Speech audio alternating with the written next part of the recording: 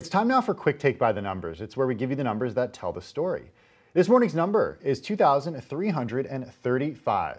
The Suez Canal has supported 2,335 container ship crossings since November. That's 16 per day, according to vessel data analyzed by Bloomberg. It's the most of any kind of vessel, with bulk carrier crossings second in the second group at nearly 2,000. In total, there have been 7,735 major vessel crossings in the last 5 months. Now, along with the Panama Canal, the Suez is the narrowest of key seaborne transit points in the world, supporting supply lines and trade across the globe. And according to Lloyd's list, about $9.6 billion worth of daily marine traffic has been halted by the Ever Given, which has been lodged in the canal for days. Dislodging the ship will take until at least Wednesday.